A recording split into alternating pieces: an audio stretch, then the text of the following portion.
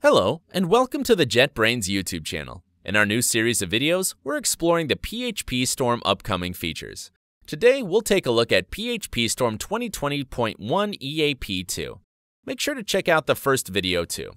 We are constantly refining the type inference engine, and in this engine, you'll notice several improvements. To aid the IDE with type hinting, you can use an @var tag for a variable. Notice, however, that in this case, PhpStorm highlights the tag as redundant.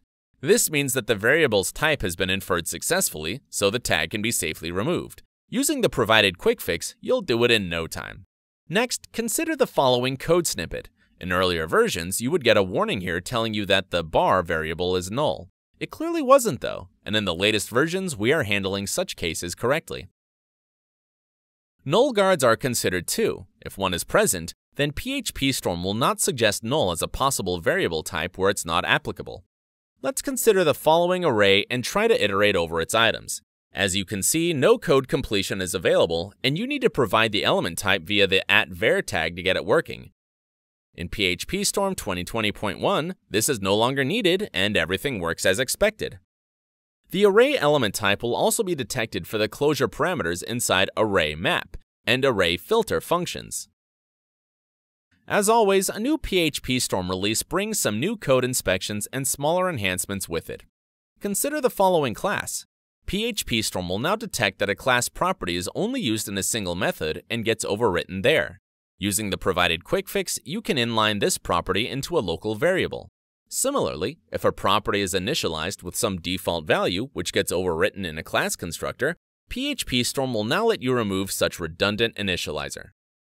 Inside template files, PhpStorm will now highlight matching PHP tags, thus improving code readability. What's more, you can press Ctrl+M to jump between them, and it works this way for tags, braces, or square brackets.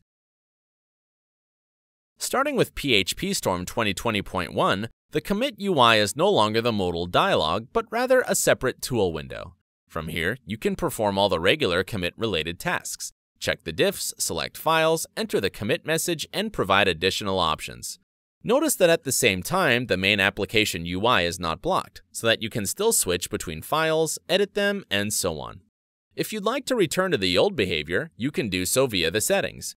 Go to Version Control, Commit Dialog, and clear the commit from local changes without showing the Commit Dialog checkbox. The new EAP build also brings a couple of new working modes. In LightEdit mode, you can open files in a simple editor window without creating or loading a project. To try LightEdit mode, open a file from the command line. See the PhpStorm documentation for instructions on getting started with this. This way, you can use PhpStorm as a plain text editor, but no advanced coding assistance is available, of course. You can use Alt+Enter at any point to switch to the full version. Lastly, there's a new Zen Mode, which combines the distraction-free mode with the full screen mode and helps you focus completely on code. To enable it, you can go to View, Appearance, enter Zen Mode, or simply use the quick switcher. Press Ctrl+backtick for 4.